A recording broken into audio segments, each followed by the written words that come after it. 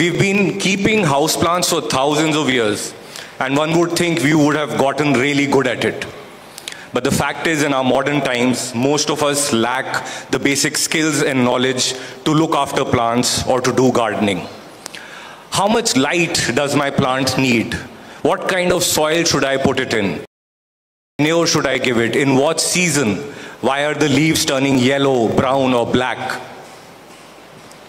We have been running a plant nursery for the last 6 years, and we routinely come across folks who seem to know very little about plants, to the extent that they're almost scared of keeping plants. Just the other day, one gentleman called us in panic and saying his plant is dying. We asked him what is the watering schedule that he's been following. So he very proudly tells us about how he's been spraying the leaves every day. Spraying. Now imagine you're in a desert, you're thirsty, you're lost, your lips are parched, you can barely walk, you're so dehydrated, you have absolutely no hope. And then you suddenly see someone carrying a flask of water. You desperately ask him for some. But the guy, instead of giving you a drink, splashes it all over your face. Is that going to quench your thirst? So spraying is just like that, you know. So, and we hear so many of these. There are times when someone is gifted a plant, you know, an unwilling recipient, someone who is not familiar with plants. And they call us and they behave as if it's a creature from some strange alien world that they've never seen and know nothing at all about.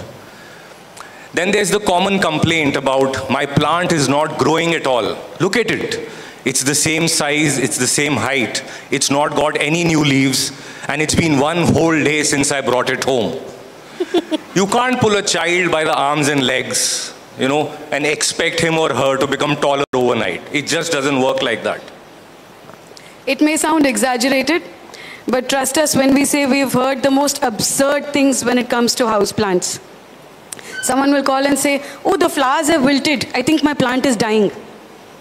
Another person actually asked us, can I spray paint the leaves to make them look a different color?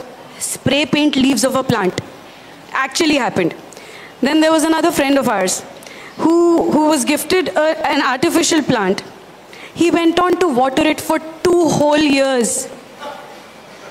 Not joking. It's true. True story. True story. He went on to water it for 2 whole years before somebody actually told him it's a fake plant.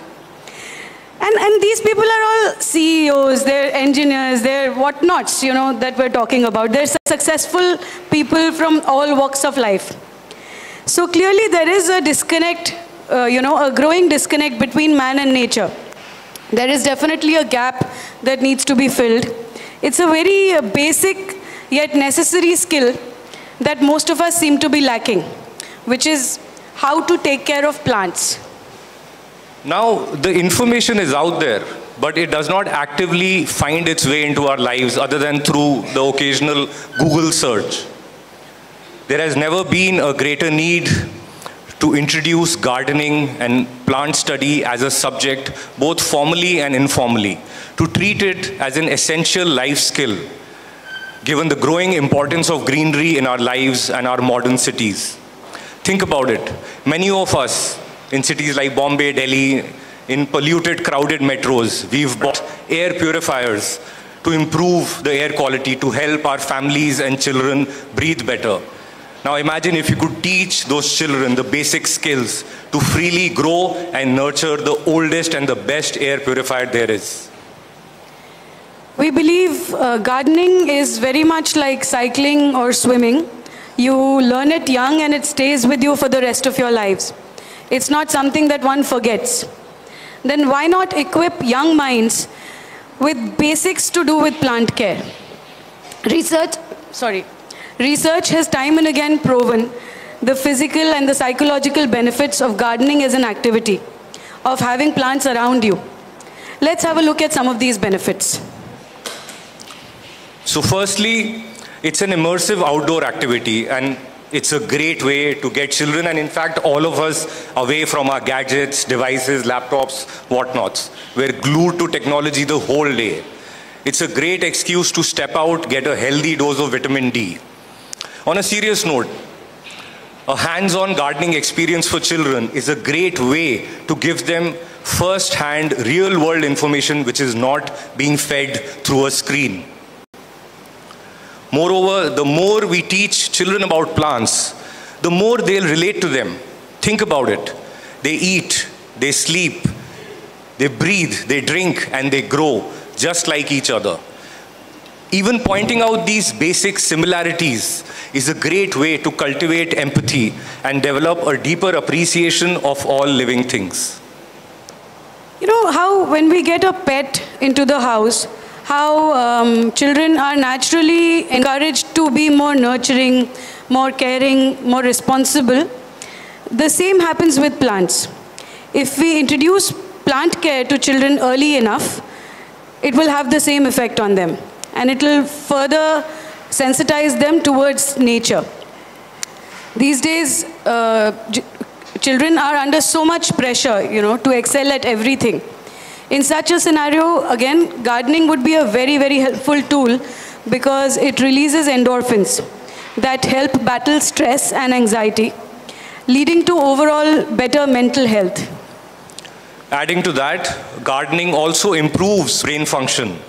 It puts us in close contact with beneficial microorganisms in the soil, which test our immunity, which improve it in the process. Studies have time and again shown that people who are closer to nature have lower blood pressure, better sleep quality. After all, it's a meditative activity. It teaches us to be patient. It gives us a purpose, a sense of pride. The list of benefits goes on and on. Personally, for me, I was fortunate that I've grown up seeing my mother being an avid gardener. She was always collecting exotic plant species. She was mostly found tinkering in her garden, getting her hands dirty. Most mornings, she could barely wait to finish her chores and send us off to school so she could get busy with her plants and her garden. And my father, who was in the army, he has served at the front lines many a times, but he has also commanded a special ecological battalion that planted lakhs of trees in the deserts of Rajasthan. Needless to say, both my parents have acted as great inspirations for me when it comes to learning about plants and nature. But this cannot be a privilege that only a few enjoy. We believe all children should have access to organized channels for learning the essentials to do with plants and gardening. Look at schools. They have open spaces, they have greenery, they have parks. It's a great starting point. It's a natural laboratory where children can freely explore, observe, and learn. Apart from academia, we believe the movement should be driven through various other establishments such as RWAs, community spaces like public parks, sports clubs, and of course, neighborhood garden centers.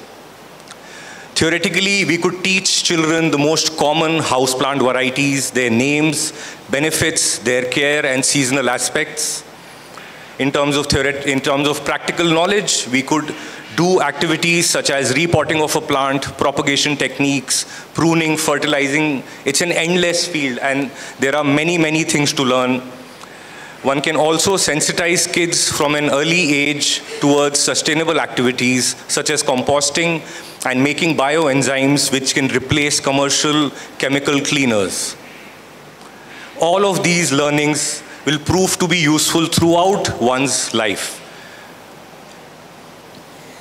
Angud and I are soon going to be parents ourselves.